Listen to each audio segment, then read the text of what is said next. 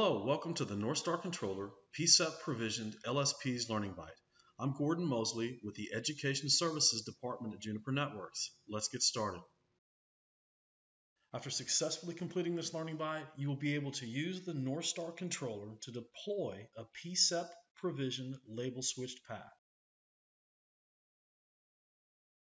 The NorthStar Controller is capable of dynamically provisioning MPLS label switched paths into a service provider or a large enterprise WAN. And one of the protocols that can be used to signal to an MPLS ingress router to instantiate a label switch path is a protocol called PCEP, the Path Computation Element Protocol. Now, on the routers that you plan to provision as MPLS label switch path ingress routers, those routers require configuration of the Path Computation Element or the PCEP protocol. This is an example of configuring this on a Junos platform. In configuration mode, under the Edit Protocols PCEP branch, you define the path computation element you would like this ingress router to interoperate with. So you create a PCE, Path Computation Element definition. You specify a name. In this example, it's just NorthStar, but it can be anything that you desire. But I specify the IP address that I will use to communicate with the NorthStar controller. I specify the IP address of the NorthStar controller, in this case 1.30, and the destination port the NorthStar controller listens on for incoming PCEP connections is TCP port 4189. So if there's any kind of firewall constraints between your MPLS edge routers and a NorthStar controller, just take that into consideration. And then there's some PCEP knobs that have to be enabled to allow this node to accept provisioning instructions from an external controller, in this case a NorthStar controller. And so we set the path computation element type to be active and stateful. This allows the NorthStar controller to discover existing label switch paths on this node and modify certain attributes of those discovered label switch paths. And then the LSP provisioning knob allows this path computation client daemon, this PCEP client, to accept provisioning instructions from an external path computation element, in this case our NorthStar controller. And one of the benefits of using the path computation element protocol is it feeds real-time status information back to your NorthStar controller about the label switched paths that are currently provisioned on this node. And for that information to be passed from the MPLS protocol to the path computation client daemon under the Edit Protocols MPLS branch, you have to enable the LSP external controller PCCD knob, right? And so this is the required configuration in the CLI of the ingress nodes that are going to receive LSP provisioning instructions from your NorthStar controller. Now, inside of the NorthStar controller interface, it's very simple to provision. It's all GUI-based, and it's all using a web-based interface. And so inside of the NorthStar controller interface, from the tunnel tab, there's an Add button I can select, or from the Applications menu, I can select Provision LSP. They both bring up the same Provision LSP window, and this is where you'll define the attributes of the label switched path that then you would like the NorthStar controller to deploy to the MPLS ingress node using the PCEP protocol. And I'll demonstrate this process for you. As part of the demonstration, I have an example network that we'll use. It's 6 nodes altogether. The ones that are going to kind of be interesting to us are probably going to be the VMX1 and VMX2 nodes. These are my MPLS ingress nodes. These are the nodes that I and my network plan to provision dynamic label switch paths to. And so these are the 2 nodes that I will configure PCEP on and to peer with the NorthStar controller, so I can discover the label switch paths that exist on the VMX1 and VMX2 nodes, and also then provision label switch paths dynamically down to them. I'm going to connect to the VMX1 node now, and I'm going to show you that the PCEP protocol is already configured. Okay, this is the VMX1 node. I want to run a show protocols PCEP command. And so you can see that just to save time in this learning about, I've already configured PCEP. There's actually a command you can run called show path computation client status that will show you the active status of the path computation client daemon and its status, its connectivity status with an external NorthStar controller. So in this case, I'm actually lucky. The PCEP session I have configured with NorthStar is up and provisioning is allowed. So I'm good on PCEP. I also want to show you the MPLS protocol stanza here. There are no existing label switch paths provisioned on this node, but I am going to demonstrate provisioning one with the NorthStar controller, and then we'll return back to this interface. And I want you to see that PCEP provision label switch paths are not stored in this node's configuration file, right? These are ephemeral label switch paths. They're up, they're active, but you just won't see them in the local devices configuration file. So that's our current status on the MPLS ingress node VMX1. I'm going to connect to the NorthStar controller interface now. Okay, this is our NorthStar controller administrative interface. Here's the topology map that I was referencing back in the lab diagram that I mentioned when we were looking through the slides. And here's my VMX1 node on the left-hand side. Here's my VMX2 node, and these will be transit. The VMX, the P1, the P2, P3, and P4 are going to be our MPLS transit routers. And so inside of the topology panel, I can use the tunnel tab to provision a label switch path. As I showed you earlier, I can click the add button. It brings up the provision LSP window. And there's a couple different provisioning methods that are supported. There was another learning byte that I created on netconf label switch path provisioning. So watch that one. This one is going to focus on PCEP. So I'm going to select PCEP from the drop-down menu. And now I must give my label switch path a name. I'm going to build this label switch path between VMX1 to the VMX2 node on the, I'll give it a name, PCEP, right, so I can identify it.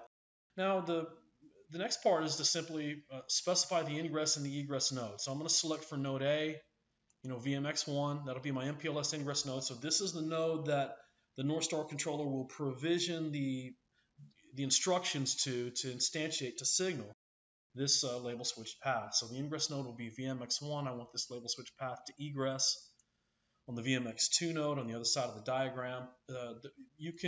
It's up to you how this LSP should be signaled once the instructions are deployed to VMX1.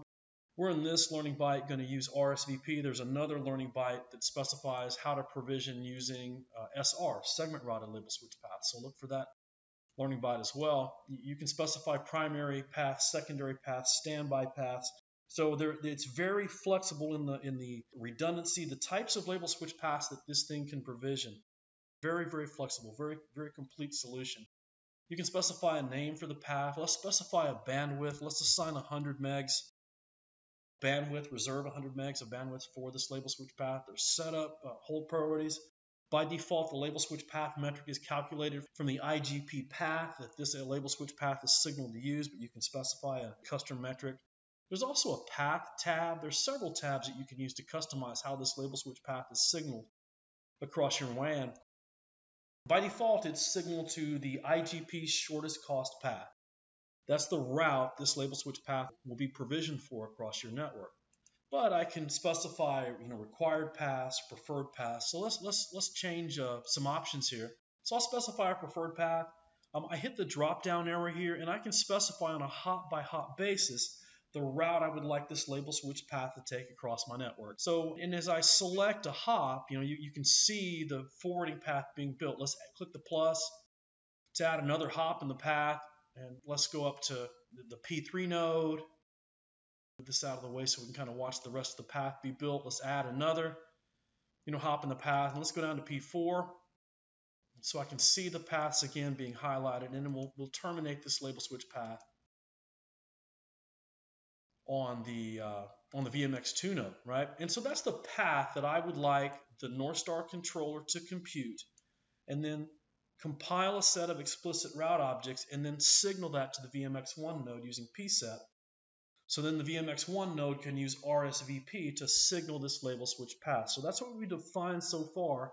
And here's the path I would like that label switch path to take. So I can go to the advanced path and specify additional routing constraints on this label switch path.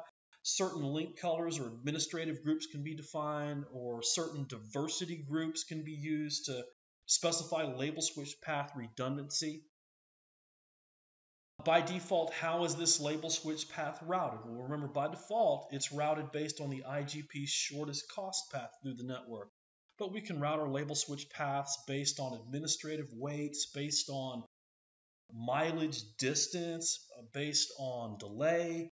So, your customers have different requirements when they approach you for WAN services. And for some customers, latency is the most important thing, while others, bandwidth is. So you a lot of customization options, and the NorthStar Controller is capable of computing forwarding paths that meet your customers' requirements and then signaling them dynamically on your network.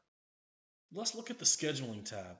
This is a nice feature of the NorthStar Controller in that using PCEP, I can dynamically schedule when these LSPs are actively signaled across the network. By default, if I hit submit, this label switch path is signaled to the VMX1, provisioned to the VMX1 node, so it can be signaled in this LSP as long as network conditions permit. This label switch path is always active. But I can schedule this label switch path to be active as a one-time event, or I can schedule this LSP to be provisioned and then torn down, daily, multiple times per day. So very flexible scheduling options. And then, so those are my main options. I can also specify, custom properties that would be assigned or combined with these label switch paths, so they can be combined with some other type of customer service maybe. And so once I've specified all the properties that I want on my label switch path, I click the submit button. The NorthStar Controller now will calculate the forwarding path of this label switch path, compute a series of explicit route objects, pass them to the VMX1 ingress node for RSVP signal. And in this example, we seem to have a little bit of success. I can see my new tunnel in the tunnel tab. I can see that the operational status of this tunnel is active. I can see once I select the tunnel, the forwarding path matches the forwarding path that I provisioned. I can scroll to the right, and I can see, the recorded route column will show me the nodes that, oops, excuse me, I clicked on the wrong part there. It'll show me the nodes that this, the forwarding path that this MPLS tunnel is taking through my network. I'm going to connect back to the VMX1 node and show you that this LSP is provisioned. Operationally, the status is up, but there is no information about this label switch path in the VMX1 node's local configuration file. Okay, so I've returned to the VMX1 node again, and I'm going to run the same show protocols MPLS command when we were here a little bit earlier.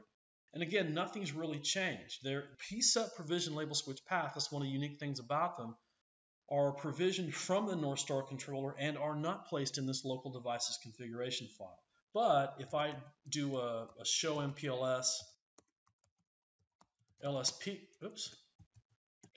command, I do actually see, let me put a detail on here even so you can get a little bit more information about it. You can actually see the recorded route object in the forwarding path. So it's a lot of the same information that the PCEP daemon on this VMX1 node fed back to the NorthStar Controller.